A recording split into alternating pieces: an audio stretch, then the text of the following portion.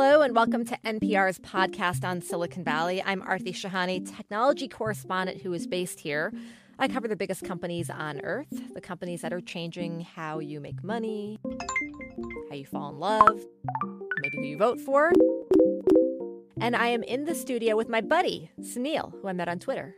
My name is Sunil Rajaraman, and I'm a writer and entrepreneur that's been focused here on building early-stage companies in the Valley for the last 10 years. It's great to be here with you, Aarti, and yeah, of course, this is like a classic Silicon Valley story. I write a piece on Medium, and we find each other on Twitter. A satire that didn't read like satire. Very clever, made me laugh, but I was like, oh, he's a documentarian. Sunil and I decided to try doing this podcast together because we thought we were a really good insider-outsider pair. Someone like Aarti, what immediately resonated with me and Aarti is she has a very good critical eye toward things that we're building here in the Valley, and I'm very much the outsider role. The outsider role. And while I do write satire, I would consider myself a bit of an insider and cheerleader for this place. You show leg to VCs. You're an insider. Exactly. Venture capitalist. Sorry, that's what that means. Building another founding, part of another founding team again. So. I love starting companies, and I love the ecosystem, and I love the people here. We wanted to do this show not like some sales vehicle for products, right? Like if you tune in and you listen to someone trying to sell you something, you can tweet at us, you can write at us, you can threaten us. That is not the point of the show. It's not for people to pump up what they're doing. But what we wanted was a show where we're really holding a mirror to the culture of this place, the inner workings of this land of millionaires and billionaires that's rewiring the world.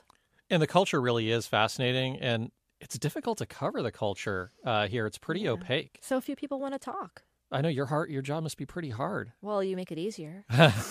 He passes me a lot of cell phone numbers when he's not supposed to. I'm trying to, but it's when you put a microphone in front of somebody or you start taking notes, they change. They do, and we'll get into that in later episodes. In this first episode, we were talking about people we might interview, and you strongly pitched this guy, DJ Patel. How come? DJ literally invented the term data science. And so that's become a very pop culture-centric term where a lot of people are claiming to be data scientists. Just do a search on LinkedIn, and you'll see maybe some of your friends have even claimed to be data scientists, but DJ's the real deal. And, the man who coined the term. The man who invented the term. And President Obama literally created the position chief data scientist for DJ. Oh my God! So his it's like Surgeon General for data, and using data in a meaningful way to impact our lives positively. Yeah, and there's another reason, Sunil, right? Like he's like a thing here. He's a thing, and I've known about him for a long time. He actually went to high school with my sister in Monte Vista High School, which is in Cupertino, one of the more famous high schools here in the Silicon Valley. Has produced a lot of alums who have ended up here in the tech industry. But people look up to him in the entrepreneur community, but specifically the Indian American entrepreneur community. All right, and so we got on the phone with DJ, and it was a great conversation. But as soon as he started talking about his dad, I started feeling like, wait, maybe Dad's a bit more interesting or as interesting. Well, Dad created the largest networking organization in the Silicon Valley called TIE, which is for the Indus Entrepreneurs. And it was kind of considered a rite of passage as a young Indian person here growing up in the Silicon Valley to volunteer for TIE, which I did when I was 12 years old. It was like your version of the Girl Scouts or Boy Scouts. Yeah, exactly. And, they embed that career-mindedness in you here from a young age. But volunteering for TIE was, kind of mandatory. And what would you do? You would make business plans or something? Well, they put on this large conference called, TIECon, which we discussed with Suhas a bit, and he talks about. But I volunteered to help, I think it was either print flyers or put them in packets for TIECon. What I vividly remember of the valley was there were orchards everywhere, and at one time I went to visit IBM. It looked like field after field after field, and I thought maybe I was lost. I remember as a 5-year-old what the Silicon Valley looked like and how different it looks now. And not to date you, but that's back in the 1980s. Well, let's just say I age in dog years. No, that actually doesn't work to my advantage. It was really interesting hearing Suhas describe what life was like and what the valley looked like during that time. It wasn't just a wasteland of office parks. No, it wasn't. The immigrant story and immigrant experience depends on what background and what abilities you come to this country with. The common experience of immigrants when they come and start participating is that the public in general do not quite understand your capability and what you can actually do and contribute. Okay, that you go through a phase where you establish your credentials in the community, and the onus to prove that indeed you can be a very contributing member, is upon you. We were considered great techies because we had gone to, technology universities, MIT, Berkeley, Stanford, and other institutions, and had never proven ourselves as business people. So you were the help. But let me ask you a question. Sorry to jump in. Go ahead. But if let's suppose if you came in and you went to a venture firm and you said, hey, I've got this great idea. I think I can do it. And I want to be CEO. What would the response have been? Well, I had not only that problem, but I had one more problem, which was in fact even a bigger problem. I was going to build a semiconductor company without building a semiconductor fabrication facility. I was proposing that the way to build semiconductor companies of tomorrow was use somebody else's production ability. And besides that... And that means, just simply put, kind of outsource that. Like you would design it, but have somebody else build it. Just like if, photographer takes a good picture and those days you would send it to Kodak to have it processed. Okay. And for context of our listeners, this was a time when Silicon Valley was called Silicon Valley because of silicon chips. And this must have been a controversial idea because you had companies like Applied Materials building manufacturing equipment for semiconductors, Intel, etc. This must have been a rather controversial idea. Though I have to say, as I'm listening to this, I mean, a lot of people get investment capital even if they've never started a company before. So did it matter that you were Indian? What you're doing is you're laying out one big challenge for your very business idea. So in my case, because I came from MIT and had superb education plus research behind me, I think, yes, they may have had doubts about my ability to run a company, as an Indian, but much greater doubts were about what I was proposing the industry should be.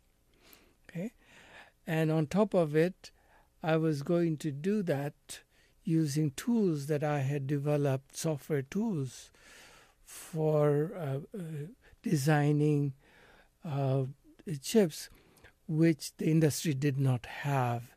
And they didn't believe that any chip worthy of high volume production could be done with it. So we had many, many issues to overcome. And my experience meeting with venture capitalists that time is they'll say, oh, Suhas, what you're doing is revolutionary. Well, the word revolutionary is bad to the extent revolution involves a lot of risk. So I had to finally talk with enough people, and the venture capitalists who came to my aid was Fred Nazem from New York, who used to come here, who had scientific background. He had been to Caltech. And he looked at it and, felt very comfortable with my thesis and says, maybe Suhas is right. And then he said, okay, Suhas, I will help you. And I have a completely different take. Did it matter? I guess a couple of questions. Did it matter that you were Indian growing up? Yeah. And what's your different take? Yeah. So there's what's fascinating hearing this, because I mean, one of the things is I haven't heard this concrete narrative, and because we hear bits and pieces of stories. But the part there that's interesting for me is that as a kid sitting in the background, and what I observed in this scenario is much more of, you had an idea, you're swimming upstream of all these other ideas to actually make this happen. And as you're doing that, people are saying, well, maybe you actually need more of this.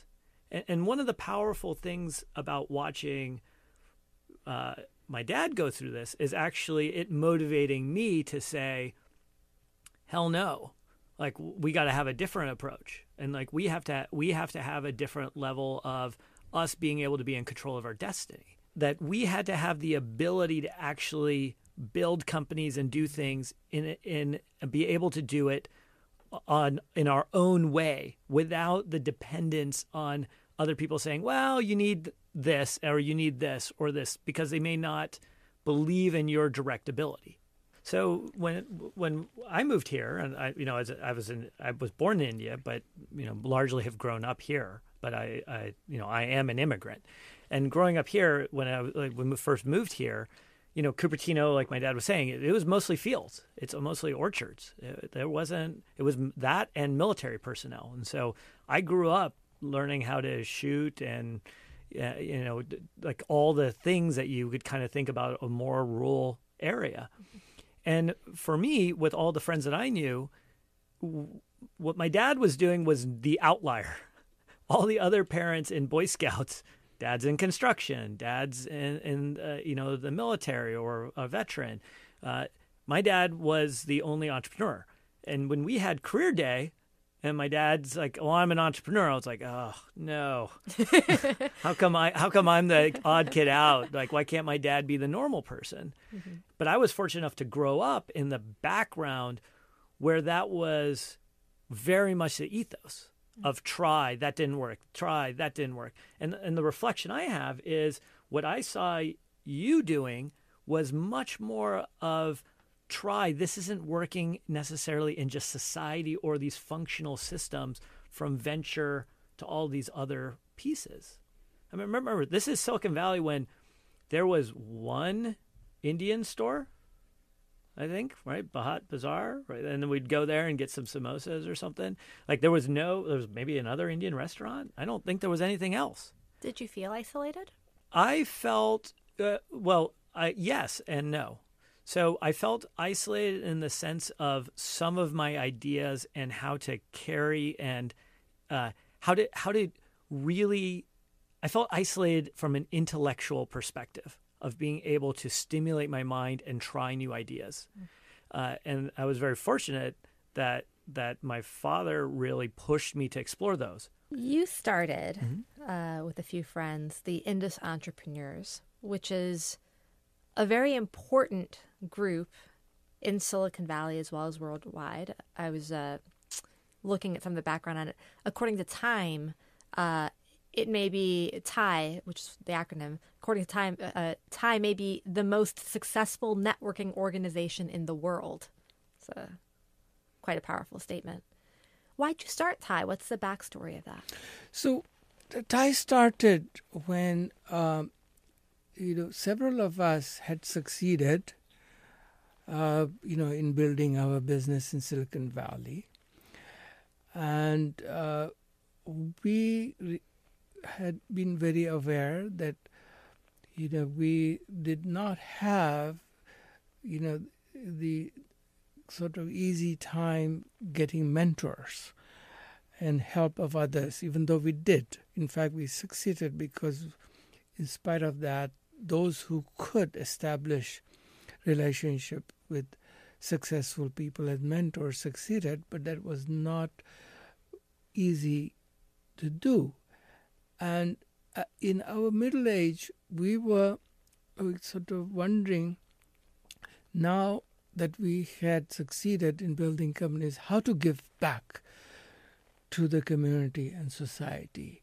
And being entrepreneurs, we wanted to do it in a way that would be far more impactful than, just writing checks, which we were and a already return on investment.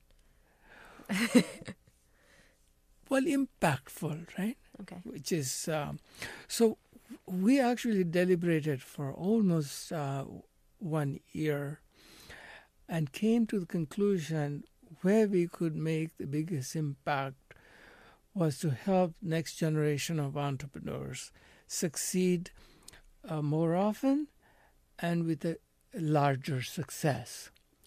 And when we went about doing that, we were very thoughtful and wanted to create an organization which we would consider our gift to the community, which was open to everyone, not just people of our ethnic background.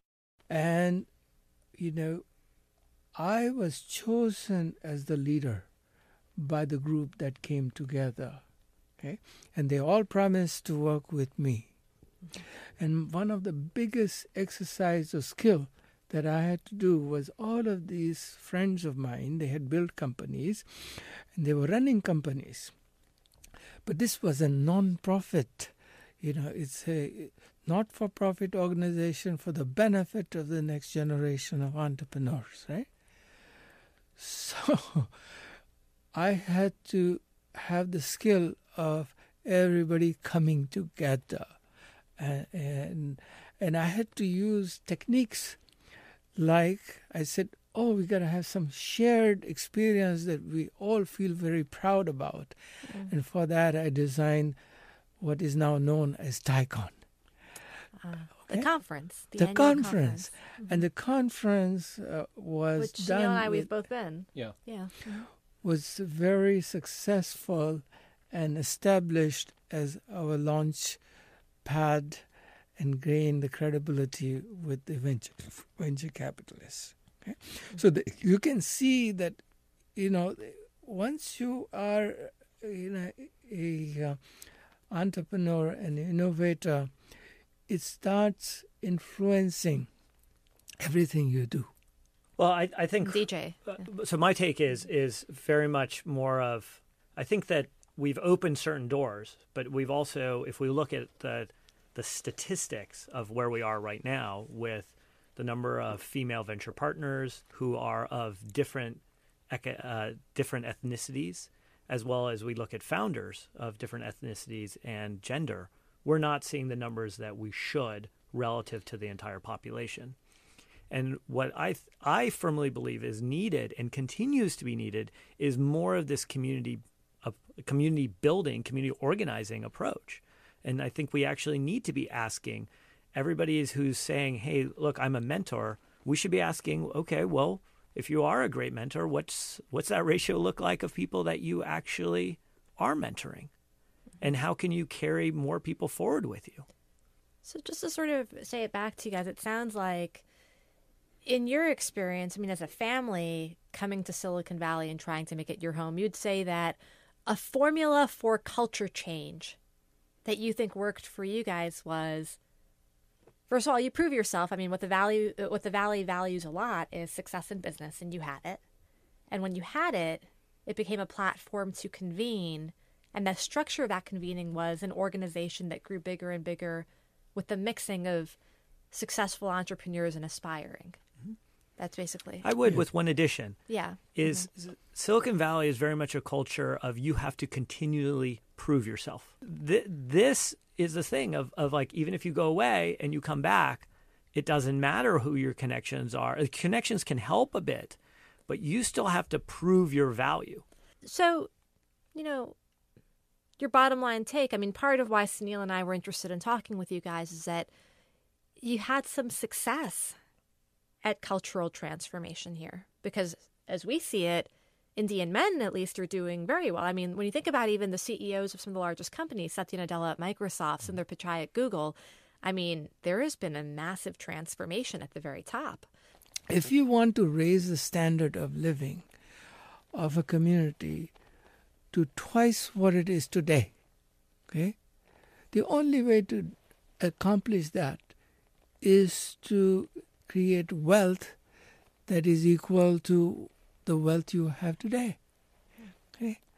And if it is done by many people, that wealth and jobs will be spread.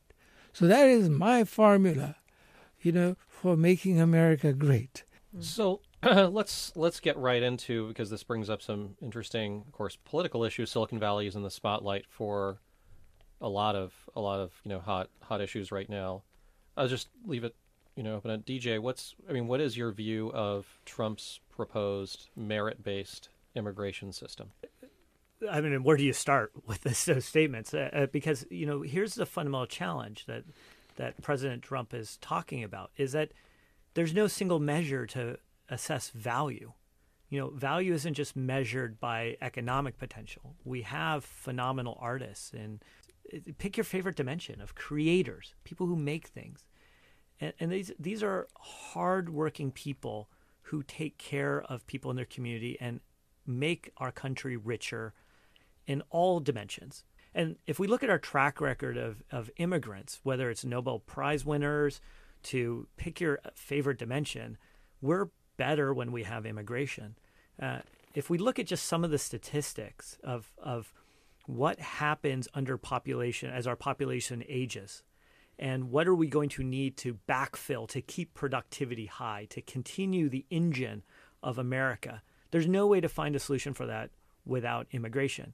And immigration can't be a lottery ticket of binary, person number one gets it, person number two doesn't if they're a family. Mm-hmm. What this country has done is empowered generation after generation of those people. And how about you, Dad? Suhas, do you agree with that, or do you have a different take on it? I believe in lineup, as in football lineup, okay? And you succeed by having the strongest lineup that you can manage to put together. So all these immigrants who come with, not only, great learning that their countries have invested in, but also by very nature leaving their land and coming here, they're all risk takers, okay? So I consider them very valuable. So Sunil, I have to say, I loved the conversation with them. And, I'm sorry, by the way, that I ended up cutting us off at the end. I know that you wanted to talk more with DJ about things he was opening up about the policy questions, the big questions about regulating the tech companies. And, I feel like basically we were running out of studio time. And Yeah, but somehow you managed to sneak in a few of your own questions there at the end. They were important. Important. Let's let the listeners determine how important they are. But I will say this, they're definitely amusing. Yeah, this is what we call the lightning round, which we'll be bringing to future guests. We're ready? Facebook or Twitter? I'd say Facebook. Twitter. More sleep or less sleep? Less sleep is okay. Less sleep. Time's too short. Raw water or filtered water? Filtered water. Filtered water. Tesla or Ford 150? What is Ford 150? The truck. Ford 150? The truck. Oh, truck. Oh. Tesla, of course. Can we have a Tesla Ford 150? Okay. Sex parties or Bhangra parties? I think it's Bhangra parties. NPR or iHeartRadio? Oh, NPR, of course. There we go. We're done. Oh, we tried it. Thank you. I'm Aarti Shahani. I'm Sunil Rajaraman. Thanks for listening.